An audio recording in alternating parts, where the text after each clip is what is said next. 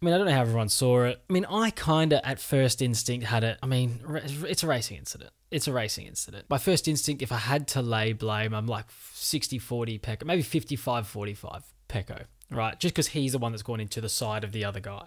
But really, it is very much a, I mean, let me know in the comments how you saw it. But yeah, complete racing incident for me. I think it's the right decision by the stewards in the end. But the more interesting point, I think this is the beginnings of this bubbling up of this Rossi Marquez thing, because this has brought Marquez to the front against these boys while they're at their best. And I'm talking about these boys as in the Academy boys, the Rossi Academy lads. It's the first time where Marc's going to be consistently at the front while these guys are kind of at the front. We look at Pecco, if Bez gets himself up there, and if any of these other lads, Morbidelli at any point, and Digi, because he's kind of in it, he's part of it now, he's riding for the team. If these guys find themselves with Marc on track, like how aggressive is it going to get? Because I just feel like, and I'm not saying like Rossi's sending guys out there or Uccio is sending guys out there to do this, but I think in their head, they have this loyalty to Rossi. They probably came through the ranks as younger guys, just not liking Marc at all. And I can really see this like potentially becoming a thing or throughout the season, like a bit of a theme. These just throwing hammer blows at each other. And could they come together again at another point in the season? I think they definitely could. Because I don't think they're going to take a backward step to Marc. And we know Marc doesn't take a backward step to anyone. Yeah, exciting.